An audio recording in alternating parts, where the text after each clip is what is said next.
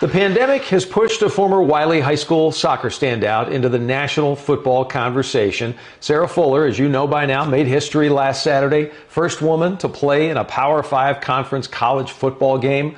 Our Brooke Katz spoke to her about that very moment and her journey, and also what's next. Love to hear more. And Doug, when Fuller was tapped to help Vanderbilt's football team after some members had to quarantine because of COVID, she says she never expected the reaction she received.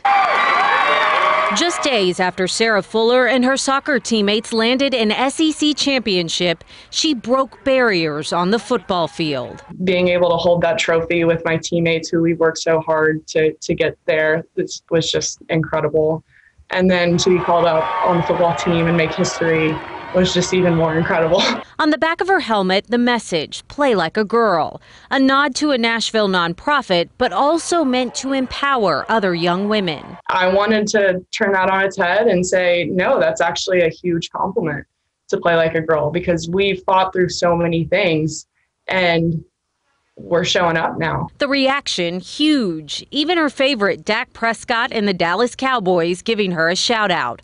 Of course, there are the haters, but Fuller says she won't waste her time on them. Instead, she's focused on her next football game this Saturday in Georgia. What are you doing right now to get geared back up to get back on that football field? Well, I do a lot of ice baths.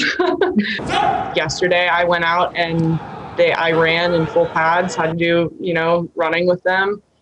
So there's literally nothing different. So just how I would soccer game is how I'm preparing for a football game. As for her advice to other young athletes, what she wishes she could go back and tell herself. Everything that happened to you, whether it's good or bad, just keep pushing through, because at the end of the day, there's some amazing things that are going to happen.